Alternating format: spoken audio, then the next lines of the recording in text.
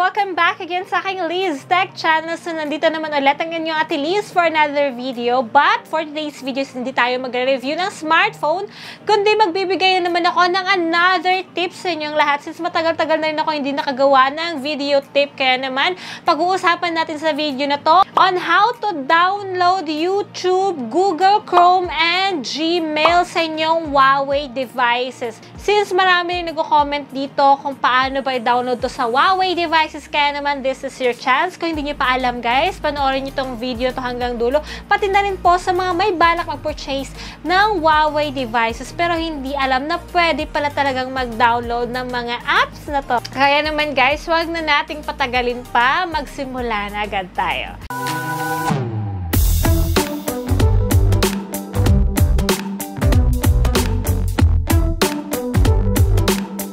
So, ngayon pag-uusapan muna natin etong pinakauna, which is the YouTube app. Si Huawei, guys, is my best alternative na the same yung experience sa YouTube app. At ang maganda pa dito is nabablock niya yung ads. So, sino ba naman ang may gusto ng ads, right? Tinatawag nila tong YT. So, now how to do it and how to download this? Very easy lang po on how to get the YT on your phone. Search YT lang in your app gallery and then click install. Then, antayin nyo lang ma-complete.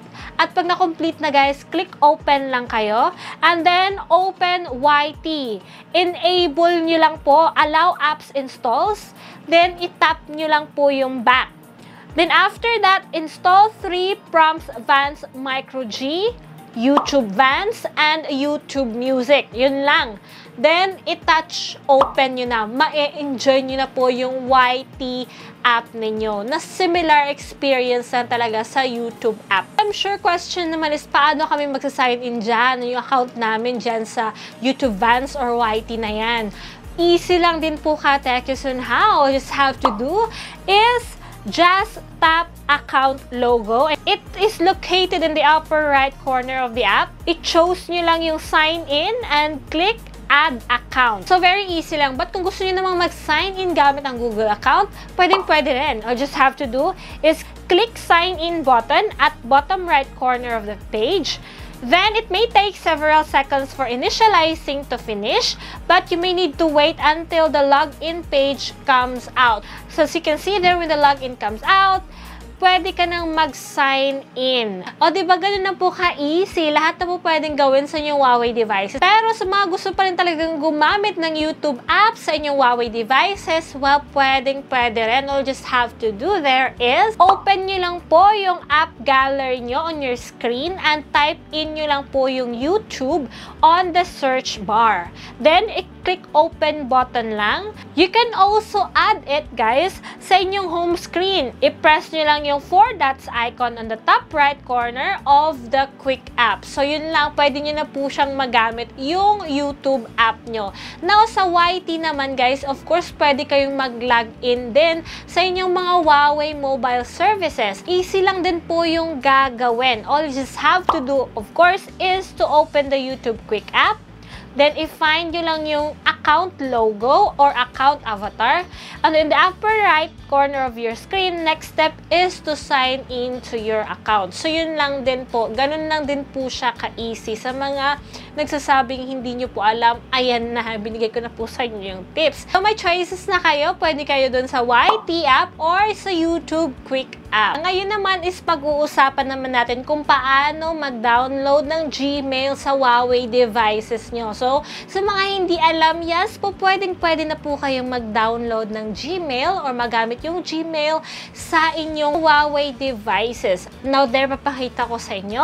All you just have to do, guys, is mag-download lang kayo ng Gmail sa Huawei device nyo. Then, click nyo yung Huawei built-in mailbox app.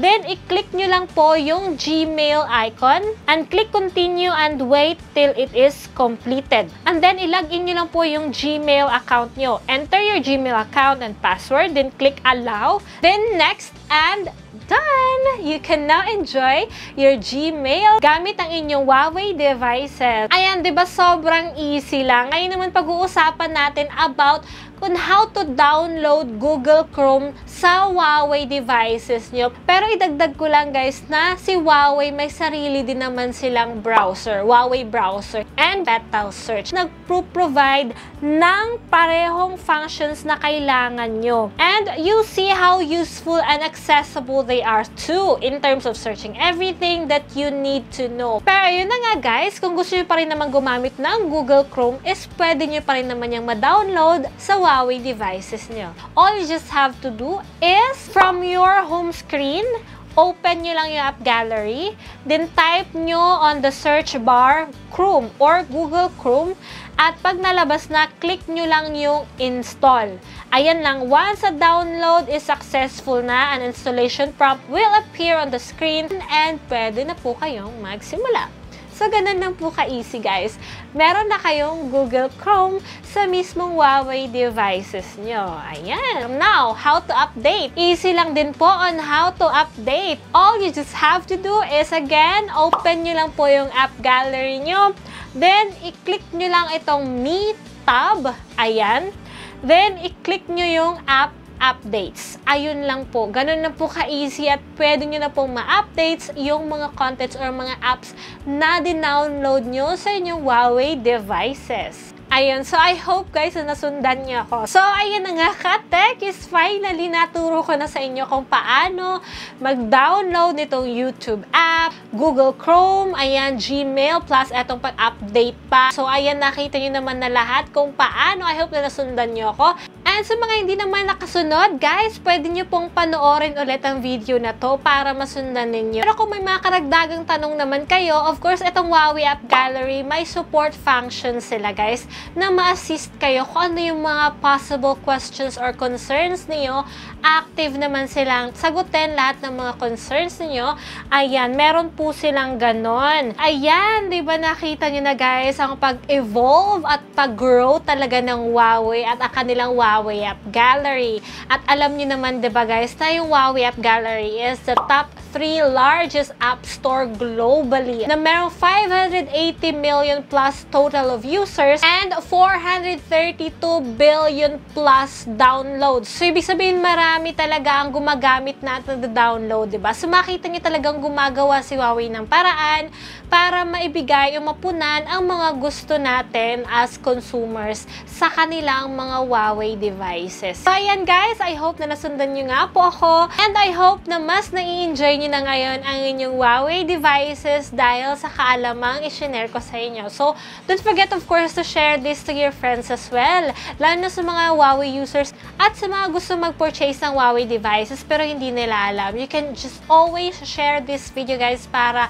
karagdagang kaalaman na rin sa kanila. So, huwag kalimutang i-share ang video to. Of course, mag-like kayo kung nagustuhan nyo. Subscribe na rin sa mga hindi pa nakapag-subscribe. And hit the notification bell. See you again, ka-tech, in my next video. And bye!